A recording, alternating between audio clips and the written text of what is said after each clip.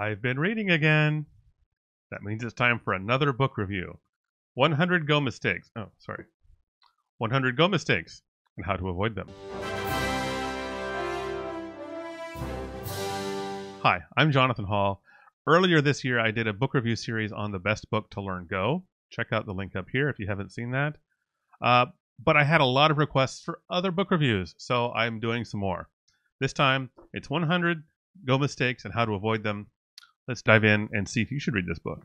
So first off, this book is just 384 pages of 100 Go Mistakes. That's about 3.84 pages per mistake on average. I guess if you count all the front and back material, it's really less than that per mistake. Who's the book for, though? In the preface, it says, this book is for developers with existing knowledge of the Go language. Ideally, you have already worked on an existing Go project at work or at home. This is not an introduction to Go. If you need that, check out the video series I mentioned earlier and get one of those books. But if you've already started using Go and you've found yourself potentially making mistakes, this book is designed for you. Now, many of the examples in this book will be immediately useful to brand new Go developers, as long as you have the basics down. Others are more advanced. Some are very advanced even, dealing with like memory layouts and stuff like that. So I'd say there's actually something in this book for almost any level of Go developer, whether you've only been doing it for a few weeks or you've been doing it like I have for years. I found several new things in this book that I didn't know about before. Now, you can probably guess a little bit about the organization of this book. There are 100 sections. You can tell that straight from the title. They are broken into chapters and sections on a sort of topical basis. And some of the sections have a sort of introductory section, or sometimes one of the, quote, problems is more an introductory problem, a conceptual problem rather than a code problem. One example of that would be number 55, mixing up concurrency and parallelism. This mistake to be avoided isn't one per se in the code, so there's not really a code example there, but there's about 3 or 4 pages discussing the concepts of parallelism and concurrency and how they're different, so you can avoid that mistake. Then the sections after that talk about code-related problems related to concurrency and how to avoid those mistakes. The organization of this book also makes it an easy reference material. It's not, of course, a comprehensive reference material, but it's really easy to find a particular mistake if you're dealing with strings or you're dealing with concurrency or memory mapping or whatever. It's easy to find that topic in the table of contents and jump to the part that you care about. You do not need to read this book in sequential order, so it's an ideal reference sort of material. And the short sections make it really easy to read between interruptions if you're reading on the go. Puns are great, aren't they? If you're reading on your commute or on the toilet or whatever, this book can be easily read in small chunks without fear of losing your place or whatever. Let's talk about the prose style in this book. I like the author's humility. He kind of right off the bat talks about these are mistakes that in many cases he has made personally. It's easy to talk about mistakes in a sort of us versus them or me versus you way. If you've ever done a code review, you've probably experienced that. This author does a good job of being humble and approachable and sort of inviting you to join the group of Go developers who know they make mistakes, so we can all work together to improve our Go code. So you certainly don't need to fear judgment when reading this book. At the very beginning of the book, the author says, to be transparent, I was also a decent source of inspiration regarding the mistakes in the book. And then he just sort of dives in and starts talking about mistakes. So let me just read a small section from one of these mistakes to get a feel for the tone. Now, this particular mistake, number 81, is one that I've talked about in one of my previous videos, so at least the author and I agree on this one. Mistake number 81, using the default HTTP client and server. The HTTP package provides HTTP client and server implementations. However, it's all too easy for developers to make a common mistake, relying on the default implementations. So what's the problem using the default HTTP client? First, the default client doesn't specify any timeouts. The absence of timeouts is not something we want for production-grade systems. That can lead to many issues, and so on and so on. It goes on to explain other problems with the defaults as well. So, it's a very easy, approachable, non-judgmental explanation of the mistakes. Let's talk about the content in the book. As I already mentioned in the beginning, this is not a complete description of Go, or it's not a tutorial. It's really just sort of 100 snapshots of mistakes you might make and how to avoid them. Now, the author does break down the mistakes into various categories, which helps with the organization and with conceptualizing how urgently you should consider the mistakes. Perhaps the most obvious category would be bugs. But that's probably a minority of the ones in this book. He also talks about needless complexity, when there's a simpler way to do something. Readability, when you write code in a way that's harder to read versus an equivalent one that's easier to read. Optimization or under optimization. Non-idiomatic organization or confusing organization, and others.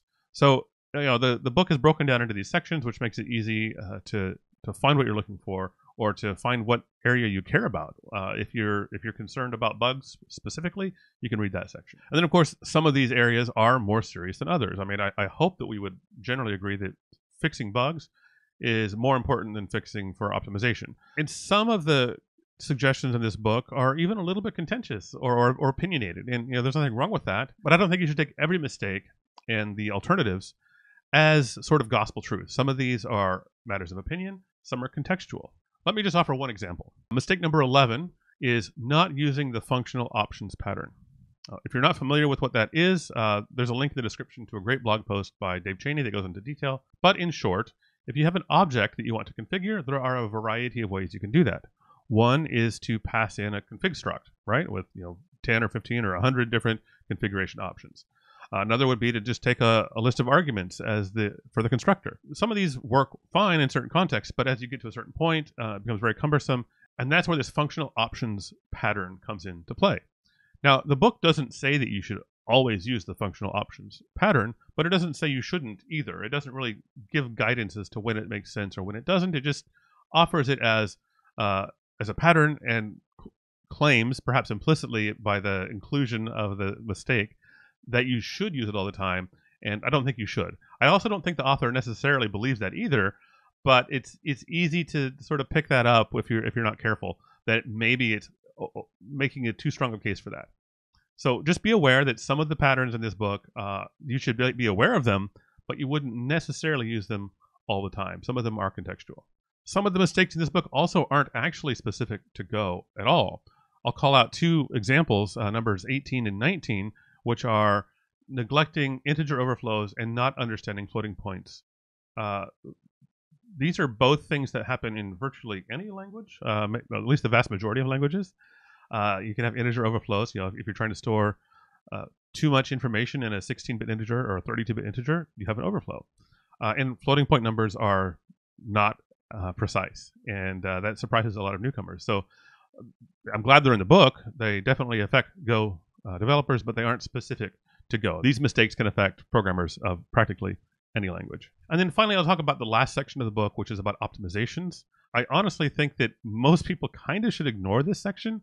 Actually, that's not quite true. It's useful to read it and to understand it.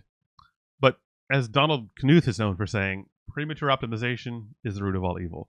And if you just read this book without applying a proper judgment, you might end up prematurely optimizing parts of your code. It talks about memory layouts of structs. It talks about passing pointers versus non-pointers, different things like that. And those are important to understand, especially as you get more advanced in your Go development experience. But it's very easy to get hung up on these details that don't really matter 99% of the time. So just take that last section with a grain of salt. Use it for your education, but don't necessarily apply all of those rules all of the time without good reason or benchmarks that tell you that you need to improve your performance. Let's talk about the accuracy of the book. I like to do that when reviewing technical books. So I didn't find any technical factual errors in this book. There may be some I overlooked, but I didn't find any. My only disagreements with the book or with the author have more to do with emphasis rather than with substance or with the content. And as I've already alluded to, some of the mistakes described I would consider to be more opinion than hard mistakes, and some of them depend on context. Now, my strongest disagreement with the book, and it's not even that strong, was with number 12, where it's talking about project misorganization. And the book references a popular Go repository on GitHub called Standard Go Project Layout, which you may have seen yourself. I disagree with recommending that repository. It is not a Go standard. And as the book points out, Russ Cox from the Go team has criticized this repo, and particularly criticized its claim to be a standard, points out that there is no Go standard for project layout. That's very contextual. Some projects need one layout, some need another. Are you building a microservice? Are you building a monolith? Are you building a desktop application? Are you building a web service? Whatever you're building really dictates your layout, not some arbitrary standard that has this repo.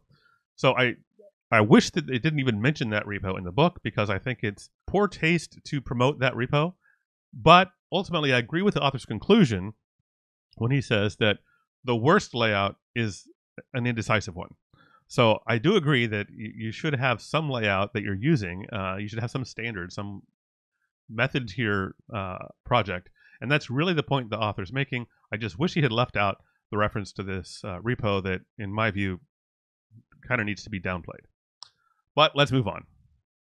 Finally, let's talk about the physical characteristics, because if you're buying a physical book, that might matter. So if you've ever read a book from Manning, you already know what this book is like. 384 black and white pages. There are a few tables, a few diagrams.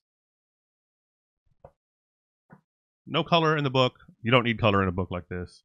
It's a great book physically. Nothing to complain about. What's my conclusion?